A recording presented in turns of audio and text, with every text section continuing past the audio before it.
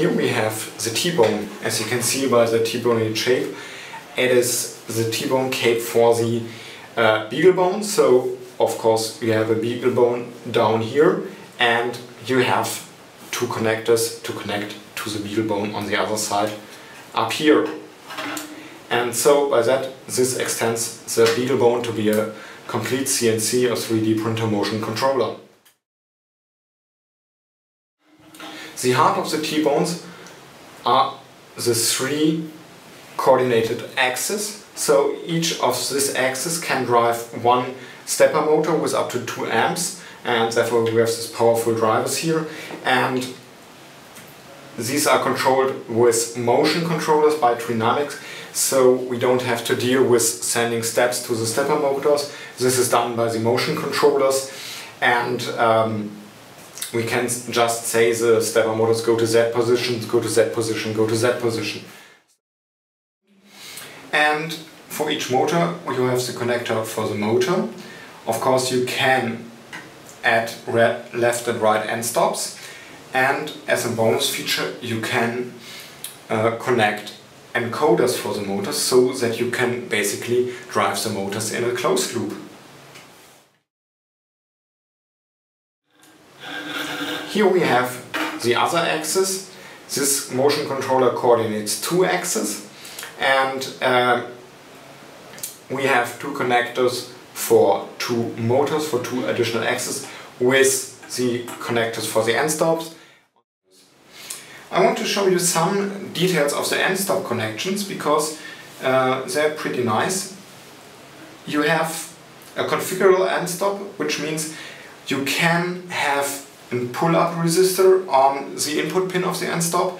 You can have a pull-down resistor on the input pin of the end stop, or you can have nothing at all at the input of the end stop, so that you can, for example, use an optical end stop. So you have a VCC connection, you have a ground connection, and you have an input, so you can nearly connect anything to this end stop just by moving around this solder blob.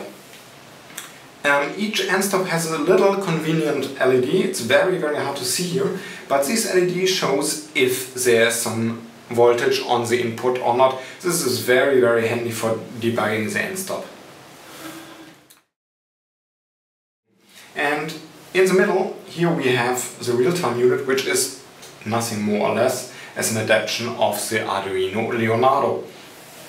It is basically a complete Arduino Leonardo, which is already connected via serial port to the beagle bone.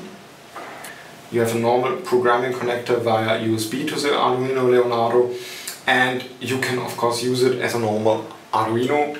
In this case it is our real-time unit, which coordinates the motor drivers and provides a buffer for the motion commands.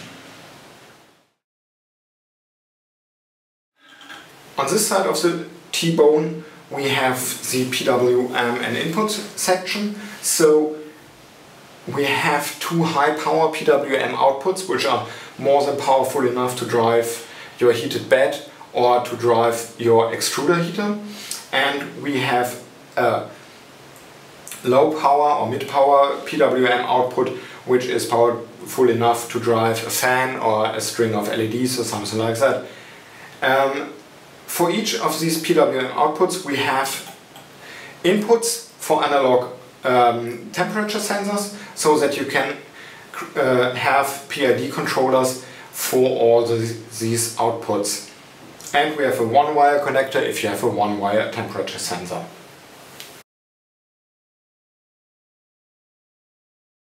Here we have the power section of the T-bone. It takes 12 to 24 volts of input voltage and can directly provide 5 volt for the beagle bone and the Arduino Leonardo, so you don't have to supply any additional power to the board.